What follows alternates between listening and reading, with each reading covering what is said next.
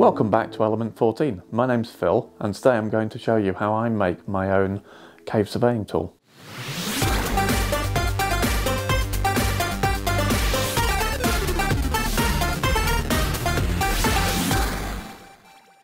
So, back in the 1990s, I went on a caving expedition to Austria, and at the time we were exploring new caves, and we used to use these old mechanical analog compasses, inclinometers, and just a very low-tech reel of surveying tape measure, like a ginormous tape measure, which was like up to 30 meters long. So one of the problems was that you'd have to pick a site so that you could get the furthest distance you could go in the cave, so you could not have to do as many readings.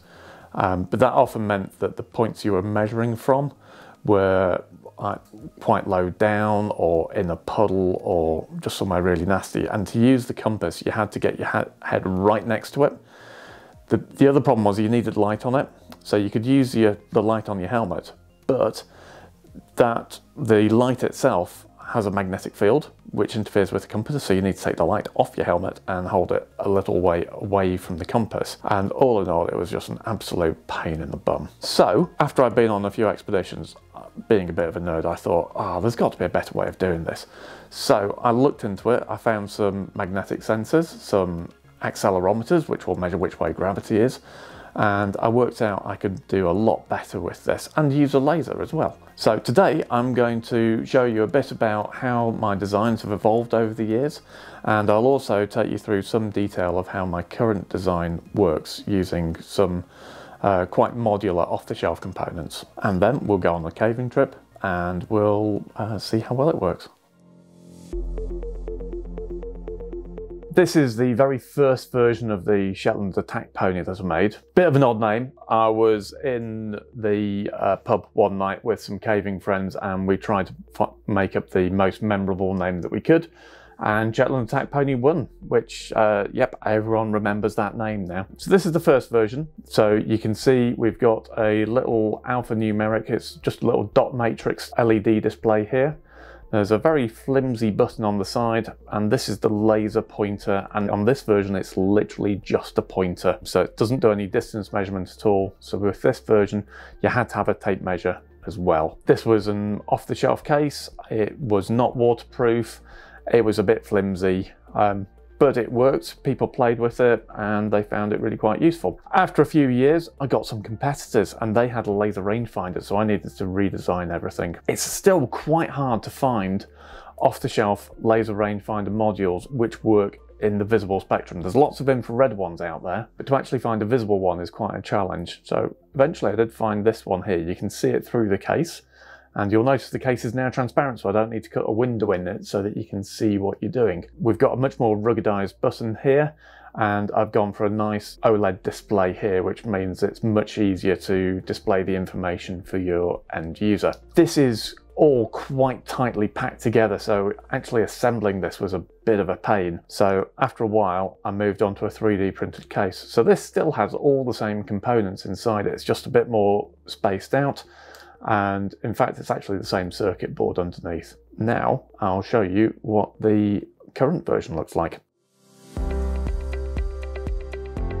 So let's have a look at the circuit diagram that I've created. So there's a few interesting parts on here. First of all, we've got a microprocessor. So I've gone for a Seed Xiao NRF52840 Sense. This is really quite a nice little bit of kit. It's got an NRF52840 processor as its core, which gives you built-in Bluetooth, but it's also got built into it an accelerometer, which I need, and a microphone, which I don't need, but that's okay. It's also got a charger for a LiPo battery built into it as well, which is really handy. The other bits I've got, so around here we've got the RM3100. This is really quite a nice little magnetometer. It uses what's called magneto-inductive technology. So you've got 3 coils all at 90 degrees to each other, and you put an electric current at fairly high frequency alternating through each field, using it kind of like an oscillator. but the speed at which they can oscillate is affected by the magnetic field going through each of those coils. So you measure how fast the oscillations go, and you can work out what the magnetic field is. Kind of cool. So other bits and pieces, we've got a 3.3 volt regulator to provide power from the battery. For all the other bits and pieces, I deliberately gone for one which actually is possible to enable it, so you can shut off power from the battery to all the other sensors and the display and etc. without turning off the power to the main microprocessor. It just makes life a little bit easier. As it turns out, I'm using quite a big chunky LiPo battery, and the charger that's built into the xiao would have taken forever to charge it, so we've actually got another LiPo charger built in as well. And other bits and pieces, we've got, this is just a link to a header for a connection to the laser module. So a Gizmos now do a really quite nice laser module. It's got 100 meters range. We've got a link to another header which connects to a couple of buttons. Yeah, 2 buttons now, not just 1. And we've got a header for the battery to connect to. So just 4-pin header, which allows you to plug in one of those nice little OLED displays, and a buzzer. And that's about it. There's a couple of little gotchas when you're laying out the circuit board. So I needed to have the xiao at one end because that's where the USB connector goes. And I kind of needed to have the battery at the other end for space concerns.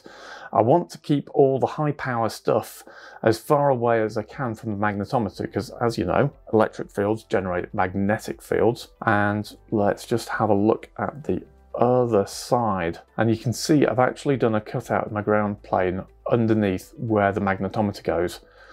This is so we don't get any electric currents coming back to the battery through the ground plane right next to the magnetometer, because that will interfere with the readings. And that's about it really. We've got the connectors for the display here, nice big chunky battery connector, and a couple of tiny little connectors for the laser module and the buttons.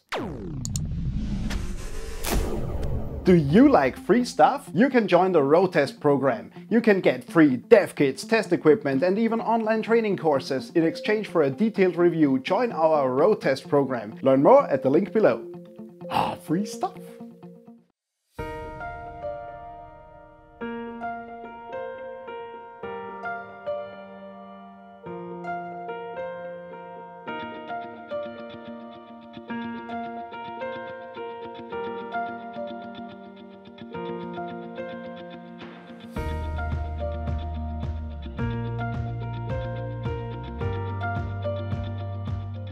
Now it's time to do the final assembly. I've got here the 3D printed shell, and I've got a little bezel, and I've glued a bit of acrylic in here so you can see the display for it. It's got a couple of holes here for the buttons. So first step, we've got the circuit board, we've got the laser module on the side here, and I've glued the battery onto the top. That will go in a minute. First, I need to put the buttons in. With the buttons, we're going to put a little bit of silicone grease on the top, and these will fit into this bit here. Then we take our circuit board with the buttons on, and we'll pop our lead on there. That goes into there. Finally, we've got a little shim which just holds everything in place, so that can just fit in there like so. Just a firm push, and that's in place. Next, we want to connect up the buttons to the main PCB. There we go, that's in. Right, and we're gonna slowly slide that in there. Whole lot just goes in. Make sure this wire here stays up there and it doesn't get in the way, and we can just push everything in. So we're going to use, again, a bit of silicone grease just to help keep any water out. Caves can be extremely wet and muddy and generally just not very friendly to electronics. So we want to try and protect our device as much as we can. There we go. So I got a nice little sheet of silicone which I've laser cut into just the right shape to match this. That goes on there, and another layer of grease don't need to be too accurate with that, because when you put the lid on, it all gets smunged into here.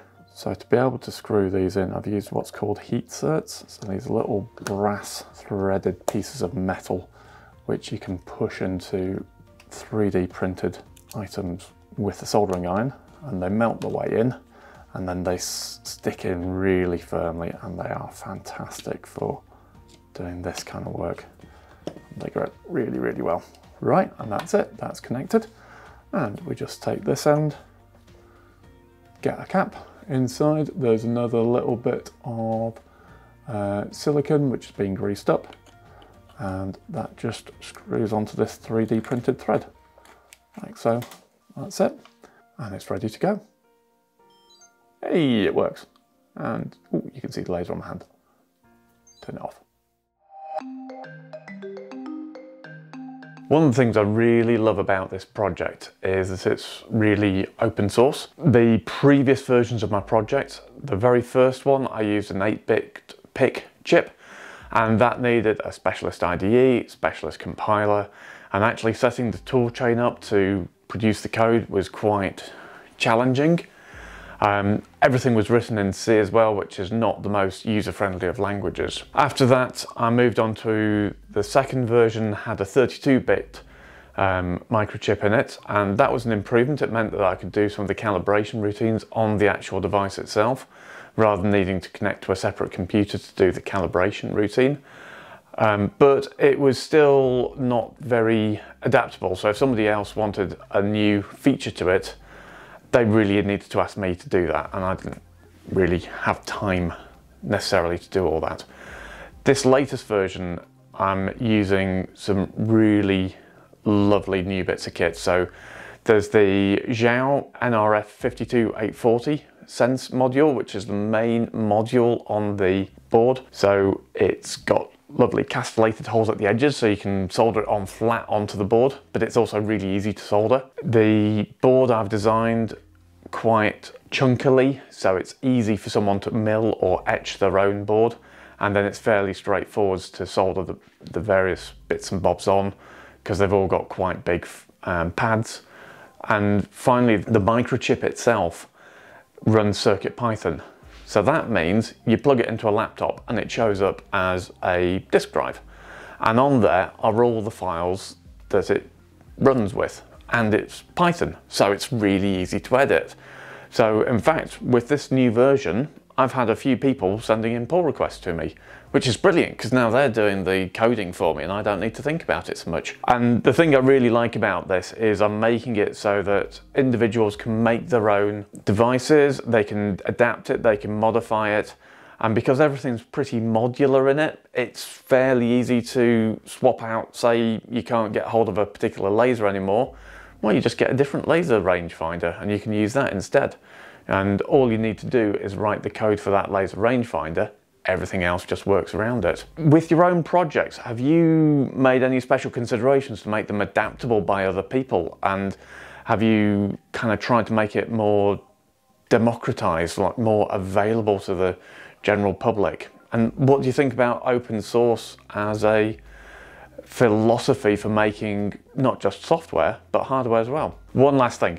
Before we go outside, it's important to remember that any iron around is going to interfere with the compass. So when I was first doing this, I tried to do all my calibration while wearing a lovely big chunky metal watch, and it just completely ruined all the calibration. Even the batteries in what looked like a fairly plasticky kind of watch can throw the calibration off. So make sure you're not wearing any big chunky metal watches. This ring is palladium, so it's fine. But also big chunky belt buckles can interfere with the compass as well. Let's go and test it out. So we're going to measure over to that wall just over there. Take a reading. There it goes. And that is 1.81 meters. This is a plastic drain pipe, by the way. So we'll just do that, and then my beautiful assistant can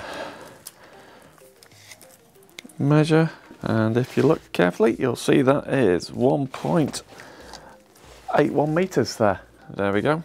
That's numbers, 1.81 meters. And let's go caving.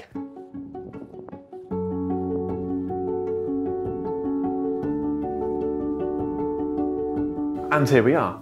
I've got my pony connected via Bluetooth to my phone, and we're using an app called Sexy Topo. I'm going to move from one place in the cave to another, and I'm going to record legs in between each one. As I go, the pony will download those to my phone, and it will start creating the bare bones of a map for me, just a line. We call it a center line in caving. Now that I've finished getting my basic center line, I'm going to draw in some of the features. Now this is going to look a bit rough and ready. Often when you're underground, it's muddy, it's cold, it's not going to be very pretty, but I'm just sketching in the basic features. So I've got the walls of the cave, I've got a little side passage off down to the right, and I've got the openings at either end of this short tunnel. Once it's finished and I've got home, we can update this and make this a lot more pretty, like this one which someone else has done. That's my pony. It's been a labour of love for the last 15, 18 years, I can't really remember. It's been a long, long time. Do let me know if you've got any comments or questions about it, either below or on the Element 14 website. See you later. Bye.